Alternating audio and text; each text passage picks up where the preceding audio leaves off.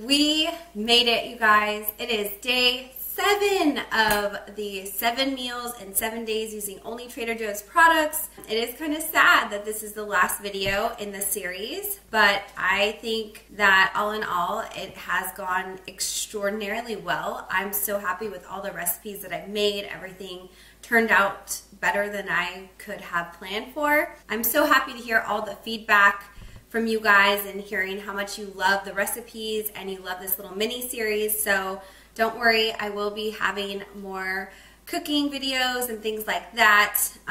It's just really hard to do every day when you have a toddler, when I have a job. My husband works full-time, obviously. So, you know, I am gonna try to make as much as I can happen with these videos, but guys, your subscribing and your thumbs ups to my videos are really helpful. If you guys are watching these and you're not subscribed, please do, because it really does allow me to get more time in the future to do more videos and maybe one day even do like an everyday vlog. So anyways, moving on to the 7th recipe in this series. Guys, I dressed up for this. It is the last video in the series and I was like, let's just have like a party vibe.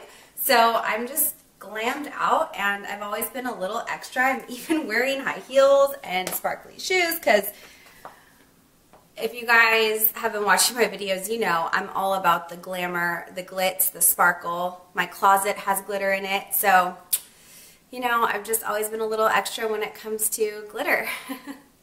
So anyways, let's go ahead and get the party started, and I'm going to show you guys the ingredients as usual and tell you guys what we're making. So here are the ingredients. We have some extra virgin olive oil, some yellow onion, frozen peas, 1 lemon, salt and pepper, Farfalle Pasta, and sorry if I totally butchered that, Parmesan cheese, Crème Fraîche, oh my gosh, this stuff is so good, and Panko Breadcrumbs.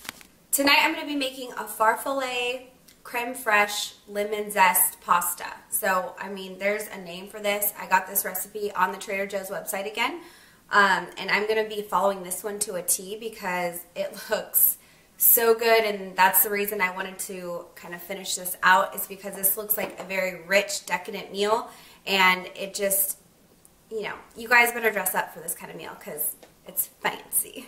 So, yeah, we're going to go ahead and get started by first boiling some water and putting the bow tie pasta, let's just make it easy for myself, bow tie pasta into the water and start with all the other ingredients as we go. Alright guys, so I just put some water in a pot and I put a little salt, kosher salt in there, and it's on medium, getting ready to boil for the pasta. While the water is boiling, I'm going to get started on the panko breadcrumbs. So I'm just going to do a 1/2 cup of panko breadcrumbs and 2 tablespoons of the olive oil in a saucepan over medium, and you're just going to let them sit for about 5 minutes until they get kind of toasted and browned.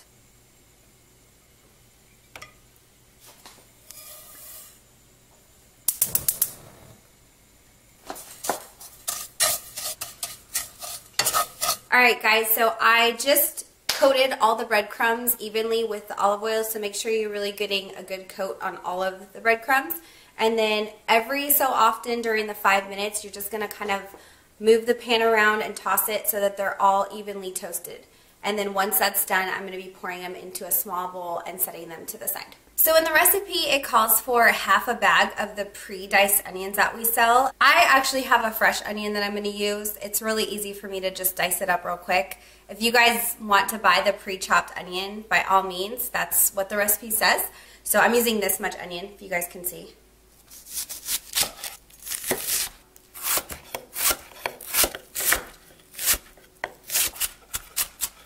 I just finished chopping the onions and I came over to check on the breadcrumbs. In the description, it says to toss the breadcrumbs up like with the pan. No. Sorry guys, I am not that professional, and really what would happen is the breadcrumbs would fly all over my kitchen. Keeping it real with you guys, I just used this handy dandy tool and just kind of moved them around like this. So these are done. I'm going to put them in a bowl. The next step is going to be adding 2 tablespoons of olive oil, into the same pan. And then you're also going to add the onions that you just chopped to the olive oil mixture, and you're going to brown for 7 minutes. So while those are cooking for about 7 minutes, I am going to move over to the water, and I'm adding the pasta to the water right now. So we're going to let the pasta cook for about 4 minutes to start, and then we're going to add half a bag of the frozen peas and let it cook for another 3 to 4 minutes.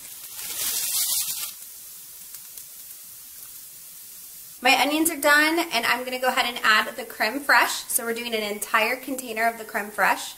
Yummy. And I am going to add an entire lemon and some zest of the lemon as well.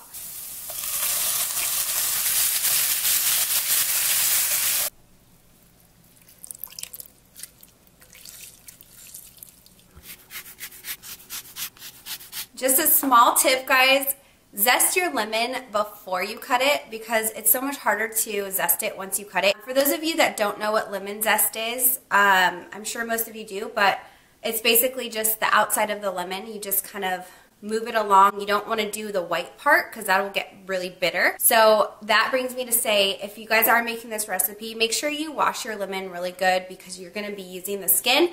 And I recommend organic just because of the pesticides that could be getting into your food. So I'm actually going to drain the pasta right now, and then we're going to add the crème fraîche to the pasta, and it's starting to smell really good in here.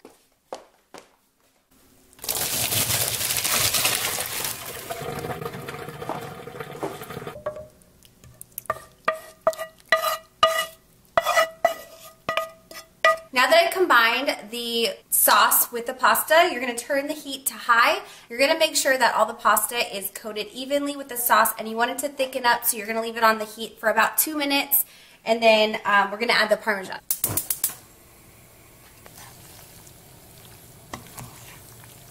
I'm going to add a little salt and pepper. The last step is to add half a cup of Parmesan. This is off the heat, by the way, guys, so just make sure you don't have the heat on when you're mixing these ingredients. The breadcrumbs that I toasted earlier, I am using as a garnish on top of this dish, and I can't wait to try it.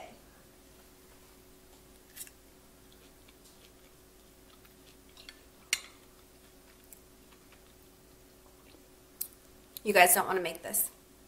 It's not very good. I'm just kidding. It's really good. It has so much lemon flavor from the lemon that it's really creamy, but that lemon gives it such a fresh, citrusy taste. The peas add just a pop of flavor, and it actually really brightens the meal up too. So this was really good, and it's perfect for like a date night, or if you're having guests come over, throw in some garlic bread and you're good to go. I wanted to thank you guys so much for taking this journey with me and embracing this little mini series idea that I had. I'm so glad that you guys all loved it so much, and I cannot wait to start doing more videos like this. If you guys have any suggestions, please leave in the comments below. I do plan on doing a review video on all these meals that I made, and I'm kind of going to rate them from my favorite to my least favorite. Now that I have time to sit down and actually like compare them. So if you guys want to see that review video, let me know if you're interested in that as well. If you guys like this video, please make sure to give it a thumbs up and subscribe to my channel if you have not already. I will see you guys in my next video.